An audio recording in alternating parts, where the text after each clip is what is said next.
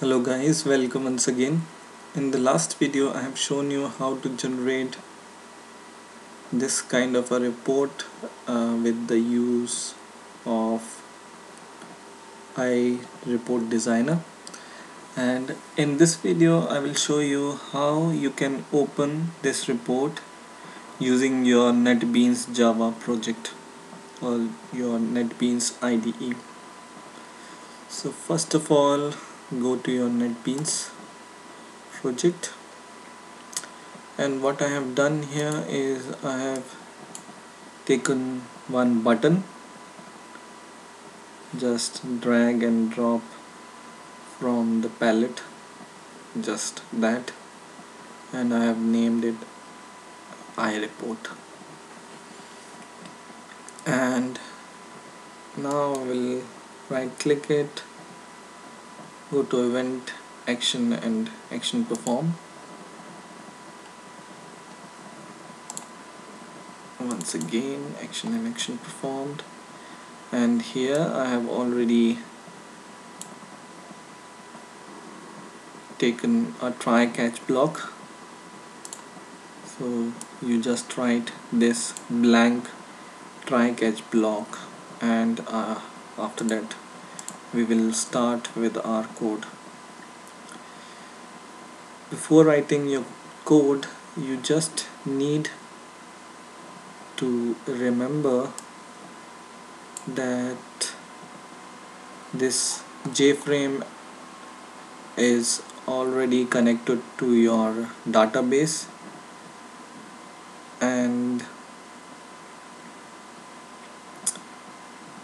which is like this: con is equal to java connect dot connector db database. So I think I have already shown you, and if you are making your software using the videos I have shown you, you know what is this. And the simple way is to see that if you have used some query into your program, that means you are connected to your database. It's simple as that. So just remember that your frame is connected to the database using prepared statement, result set and connection. Once again I will go to my report. Here I already have try catch block, and now I will write the code here. Go here, and first thing I will write is I will take a string. I will name it as report is equal to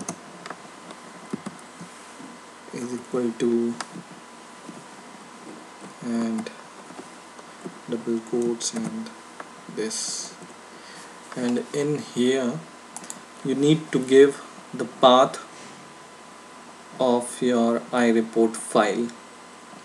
So for example, my iReport file with the extension of JRXML is saved in the folder somewhere.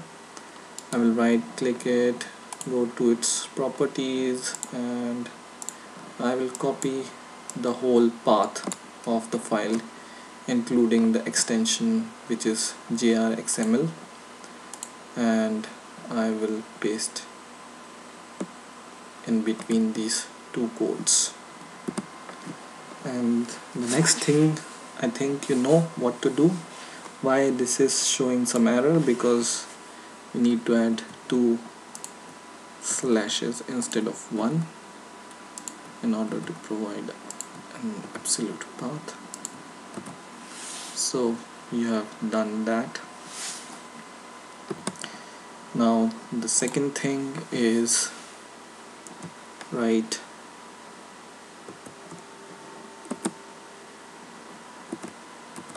Jasper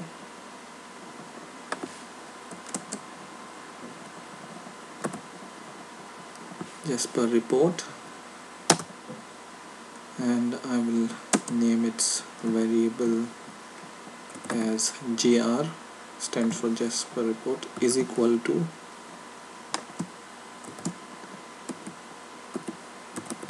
Jasper compile manager, right? After that dot compile report,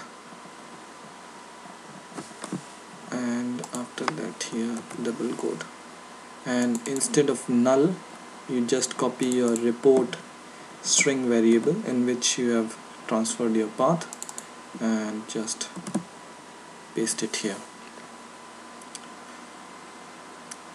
Okay, now in the next line what you need to do is write Jasper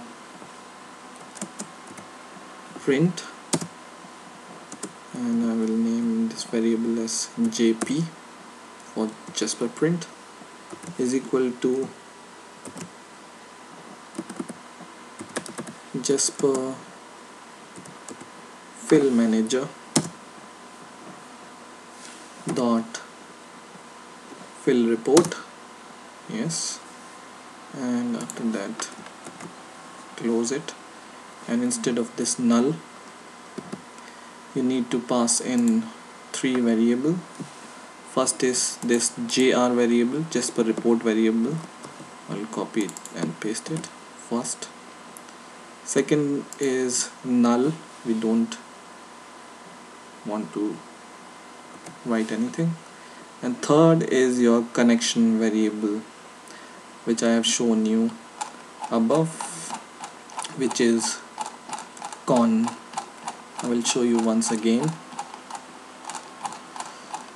So at the very first few line you have defined something like these: connection con is equal to null, result set rs is equal to null, and prepared statement pst is equal to null. So this con I will copy and I will paste as a third variable. Okay, so what I have done is I have written Jasper report JP is equal to Jasper fill manager dot fill report. First variable is JR, which is this Jasper report variable. Second is null, and third is your connection variable. Now in the next line write Jasper viewer dot view report, and in this bracket this JP will come, which is Jasper print variable. So these 4 lines you need to write in order to show your Jasper report or your JR XML file when you click your button. So what I will do now is I will try to run the program and see it runs or not. Run.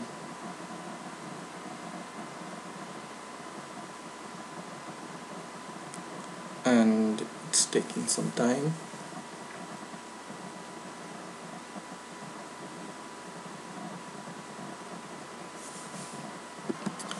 So my program is running now, and when I click this iReport button, my iReport, which I have generated with the help of iReport designer, should open. So I will click it, and first of all you can see 2 warnings here. These are normal warnings, so don't worry about these warnings. And here you can see your report which you have generated with the help of iReport designer is here. You can see now. So this is a very simple J report I have made and I have opened with the help of NetBeans Java project. In the coming videos we will make or add some more things, new things in our report, and I will also show you how to pass the parameters from Java to iReport directly, so you can generate your report more easily and more dynamically. So I hope you have learned something new this time, and please rate, comment and subscribe, and bye for now.